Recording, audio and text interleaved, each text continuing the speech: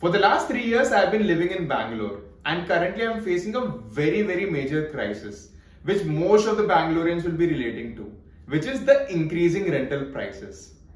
So when I got this, I reached out to my best financial advisor, who is my dad. I told him, Dad, I'm paying like 30,000 rupees in rent. What do you want me to do? The very immediate solution which every parent gives is what he gave to me also. Is why don't you go ahead and buy a house and pay this in the form of EMI. Since then, I have been putting my thinking hats on because it's the most trending question which most of my friends ask me as well, and a couple of our customers reach out and ask me. Now that is when I went to the drawing board, and for the last 3 hours, I've been doing some research to find out, should I buy a house or should I rent a house? And this is what I'm going to tell you as a part of this video. Buying or renting a house has two main factors in it. One is an emotional quotient and second one is a mathematical quotient. Let me speak about the emotional quotient first. Right from a young age, we have been fine-tuned into this concept of always owning a house. We have seen our parents, we have seen our families, relatives and even friends looking forward to buying a house one day or the other, and they treat it as a sense of achievement. So that is why even our parents tend to tell that you should have a house one day or the other, and it gives you a form of security. And that is why emotionally we are very connected to the concept of always owning a house. And for every Indian, it is one of the North Star goals which they want to achieve in their lives. But let me right now speak the mathematical side of things. And that is where I did a slight research to put it in numbers. Does it make sense to rent a house or does it make sense for me to buy a house? Let me prove you with theoretical facts as to how exactly renting a house is way better than buying a house. This is a spreadsheet which I prepared taking references of some of the best influencers out there as well. But you can download this. I'm putting this in the comment section below and in the description below as well. Feel free to plug in your own numbers, play around with the numbers and take a decision as to renting is better or buying is better. Now let's assume that we're looking at a duration of 15 years. Now, let's look at the situation of renting a house. Say that you're paying 30,000 rupees as a rent and you fall under 30% tax bracket. The effective rent per month turns out to be 21,000 rupees after your HRA allowances, etc., etc. And the effective rent what you pay per year is 2.5 lakh rupees, roughly around. Now, let's assume that the average increment on your rent per year is 7.5%. Then in a duration of 15 years, you will end up paying 65 lakh rupees. I wish it is 65,000 for 15 years, but you will pay 65 lakh 81,000 rupees at the total rent for 15 years. Now let's change some trajectory across and let's go to buying a house. Now let's assume that the same 2 BHK which you are living right now, you want to buy. It is roughly around 1 crore rupees in Bangalore at this point of time. It's a similar trend what we are seeing in some major metropolitan cities. Whenever you want to sort of buy this, if you have all the 1 crore, well and good, but majority of the cases, we notice that people tend to take loans and pay EMIs in order to get some sort of tax benefit. Now you need a down payment. In some cases it is 10%, in some cases it's 20%. I chose 20% over here, which is because that's the most frequent down payment which most of the individuals end up paying. Now the down payment amount turns out to be 20 lakh rupees. So you're ending up taking a loan of over 80 lakh rupees. Now let's assume that the interest rate for this loan is 7%. Mind you, I'm taking a very less interest rate. Right now, if you see in the market, the interest rates have already jumped up to as high as 9% because of the interest rates increment by RBI at this point of time.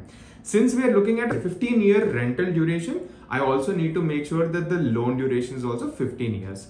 So I'm assuming that the loan duration is 15 years. So your monthly EMI will turn out to be 71,906 rupees.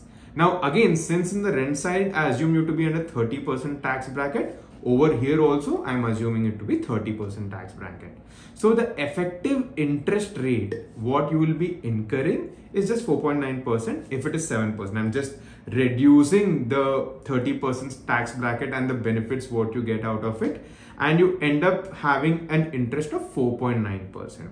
So therefore, your effective EMI will turn out to be roughly around 62,848 rupees. Remember, these are tax claims which you have to do. That is when you will get all these, that's when you will be sort of ending up paying these effective EMIs rather than the main EMI. Now let's see what is the interest you are paying over a period of time.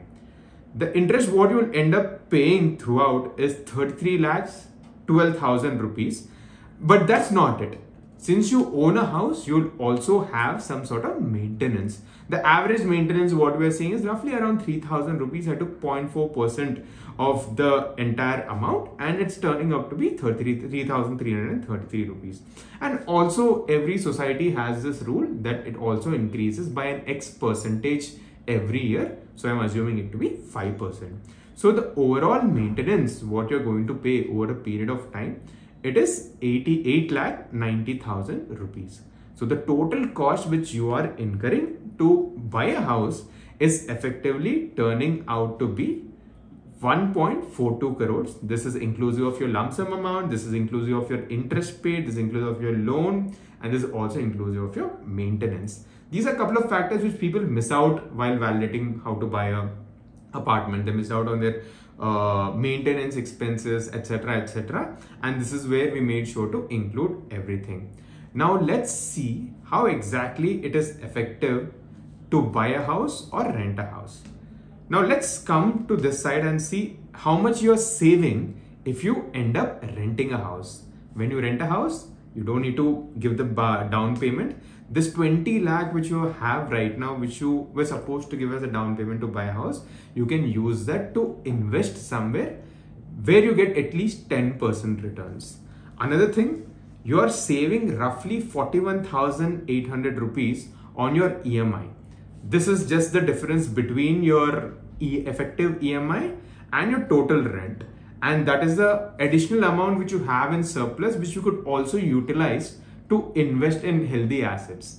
Let's assume that you're getting at least 10% returns. You need to make sure that all your investments give you at least 10% returns, because the current national inflation is 8.1, roughly around 8%. So it is always better to have a healthy return on the investments wherever you're saving and investing. The total value of the down payment eventually in a span of 15 years will turn out to be 89 lakhs, because the interest keeps on compounding, and in the long run you are just getting up roughly around 89 lakh rupees saved for a span of 15 years. That is the power of compounding, guys. That is how beautiful compounding is. We have 20 lakh rupees just within a short span of 15 years. Of course, it's not so short as it looks. In the long span of 15 years, it grows to 89 lakh rupees.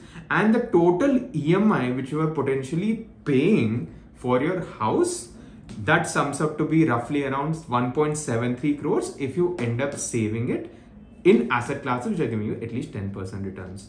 Now, what is the net benefit you're getting out of saving this surplus which was supposed to go to EMI, but you're ending up saving because you're living on rents? It is roughly around 1.9 crores, which is absolutely massive.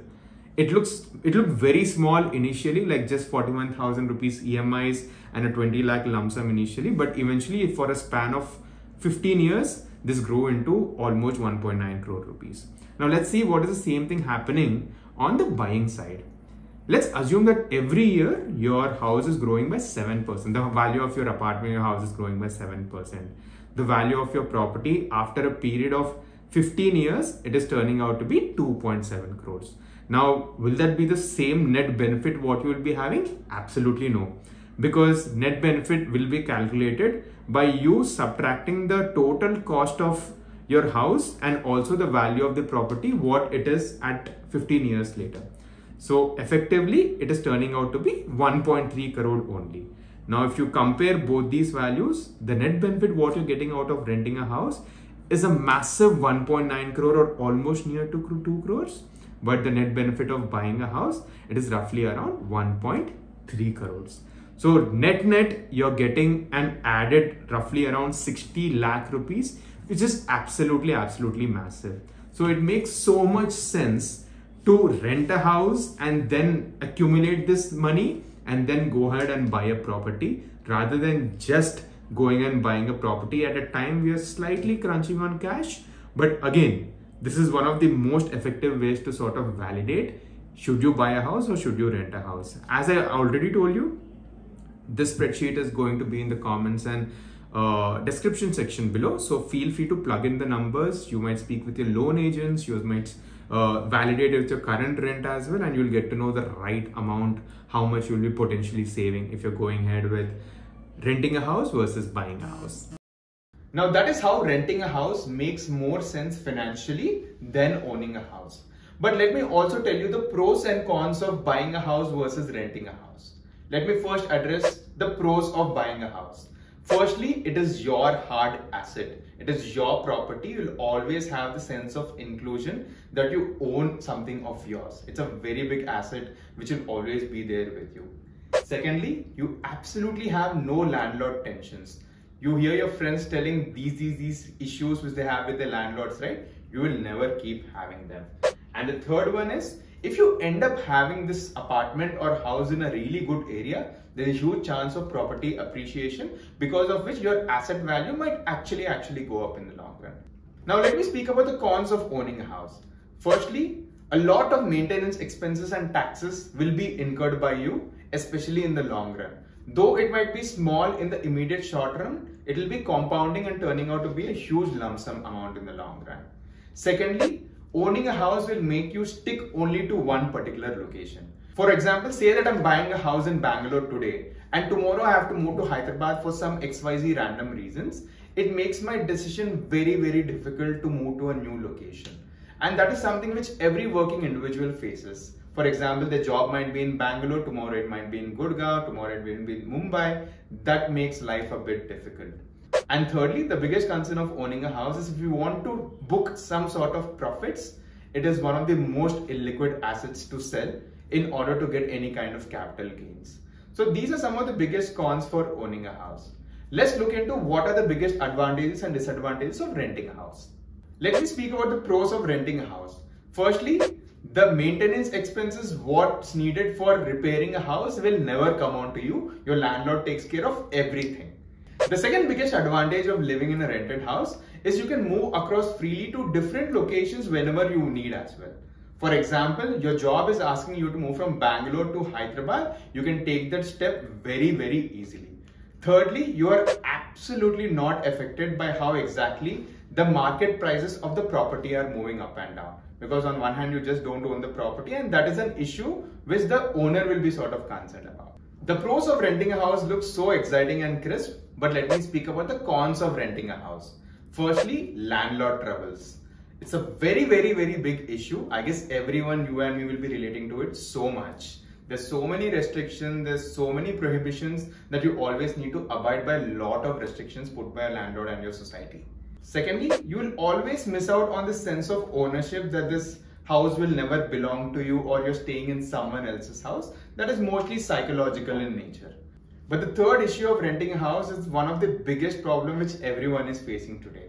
That is, when you get to move to a new apartment, the process of finding a new home is absolutely different.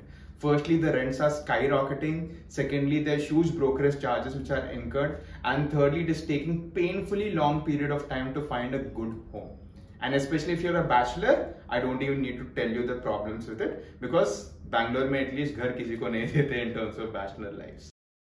So this is how buying a house versus renting a house looks like, and I hope the research what we did and the insights what we shared with you would be useful for you to take some really good decisions when you want to buy a house or to rent a house.